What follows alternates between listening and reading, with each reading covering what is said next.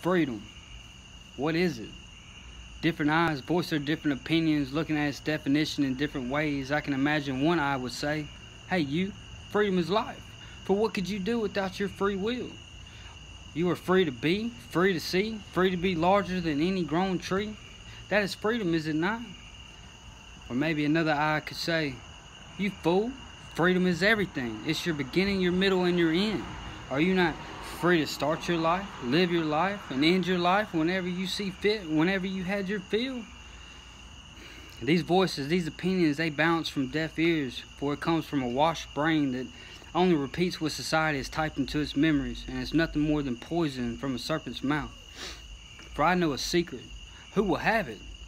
Are we not pushed into beliefs or pressured into jobs, forced to follow rules and regulations from birth?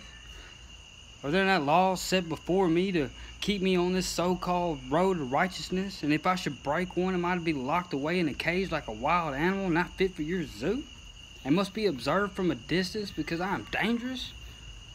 Or maybe I'm just too different? People fear what they don't understand. They rather look away or lock away from sight anything other than perfection, anything other than themselves. For if I don't believe you're God, am I not shunned? If I don't have that job or that wealth, will they not call me a bum?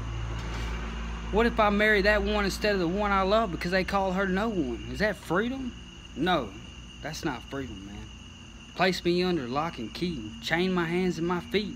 Observe me from a distance, for I am dangerous. I am different.